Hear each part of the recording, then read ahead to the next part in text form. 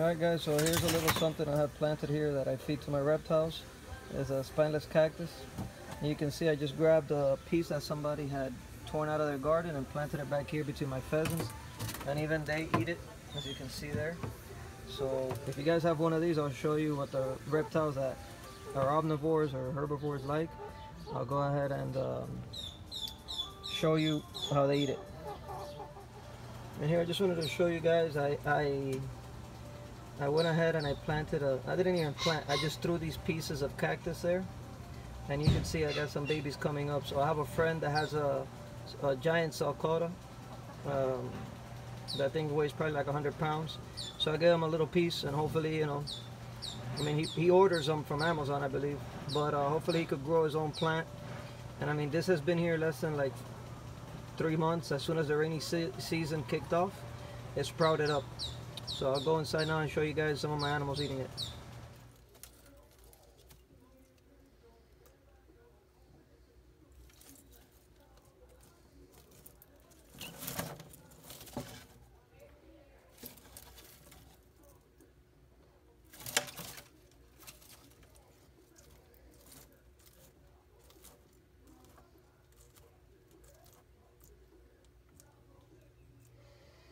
These guys are just babies and they love this.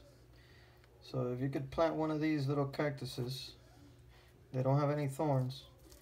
And this is a small stem, so it's kind of soft, but they love it. If you can see that seed there, that's a hog plum, or what we call ciruela in Spanish.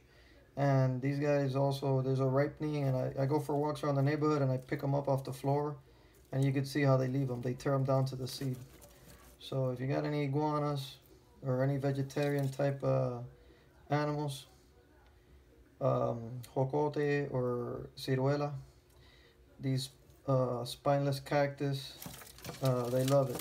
Or at least this big guy loves it. The little one is scared. I gotta get these guys out of this enclosure. They need a lot bigger area to roam around. And I'm gonna cut it now short. I'm gonna see if I could feed some of my other animals, see if they like it. I know my birds love it, so good luck to you guys. If you plan on planting these, I'll show you what the tree looks like again.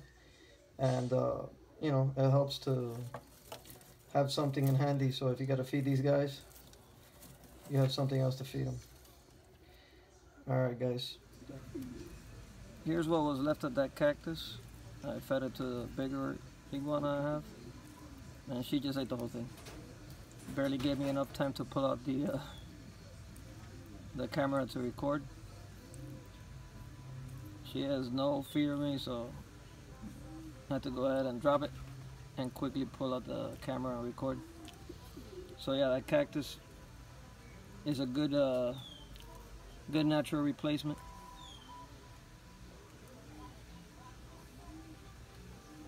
And these guys are omnivores, so if it didn't taste good, she'd probably settle for some protein, a mouse or something else.